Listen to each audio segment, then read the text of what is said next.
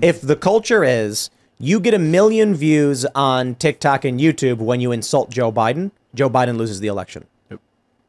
That's the culture that needs to be built. That's why they employ these like young Gen Z influencers. Well, and they also allow the left-wing influencers on and then immediately remove the right-wing influencers from what I've seen. I mean, I had a TikTok, it was like 260,000 followers. It's striped, gone. It's not even.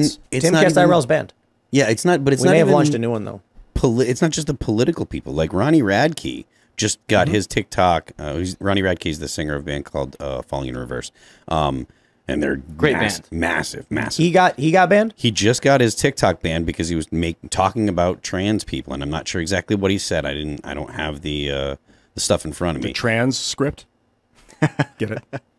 Oh, anyway, sorry. Well, I mean, I don't. He was talking about trans people. I don't know. Like I said, I don't know what he said, but they banned him. And like I said, this guy, I mean, he is fairly like controversial in the rock and heavy metal world in that he's a rock star. You know, I think he threw a mic stand into the crowd one time, and he gets into beef with people on Twitter, and you know, he doesn't do what he's quote unquote supposed to do.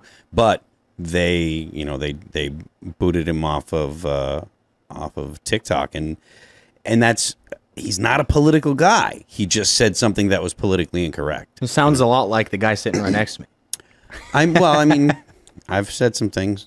A rock singer. That's Ronnie Radke's description on fallinginreverse.com. Yes. I'm waiting to Google your name and see the right-wing label slapped on your Wikipedia. Oh well, I don't know about my Wikipedia, but if you go to any of the metal blogs, most of them. Yeah, I've seen those articles before. They don't like me, and I don't care because they're scum. I've never had a TikTok. Anecdotally, I don't hate people involved in the Chinese Communist Party. It's a little concerning to have a uniparty dictating central planning of a system.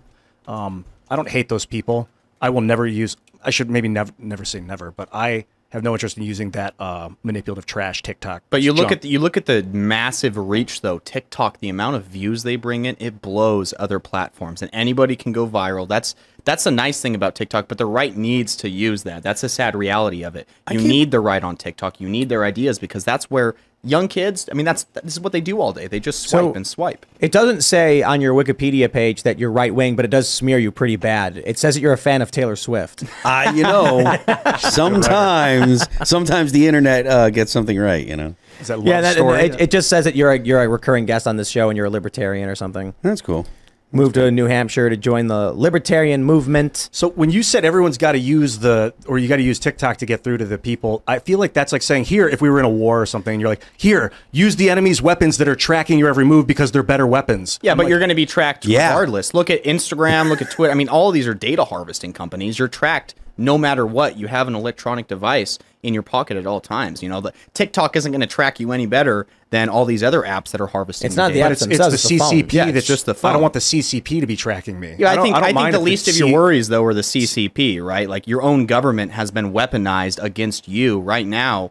They're the ones you should be worried about. Of course, CCP is a threat. I don't know. I think it's much more threatening. The Chinese Communist Party is much more threatening to American civilians. I agree, and you don't want to be on TikTok because this idea that you join TikTok for the purpose of engaging in that conflict perhaps makes sense to a certain degree, but we want to force the conversation onto the platforms where we have more control. Yeah, I can agree with that. But at the same time, TikTok, you can transfer those, your audience off of that to the necessary platforms like X. That's actually really hard. That's why they ban you. TikTok, that was my hardest thing is, I had 260,000 followers, but it was the actual return rate to your other platforms. But if you gather enough followers, you get enough engagement, you do get a little bit of return rate there. But you also want to make sure you're on these platforms so you can push back to the extent you're able to push back. Mm-hmm. Well, and there's upsides and downsides, of course, to it all. But I think in the end, it would be beneficial for the right at least to have some sort of presence on the app.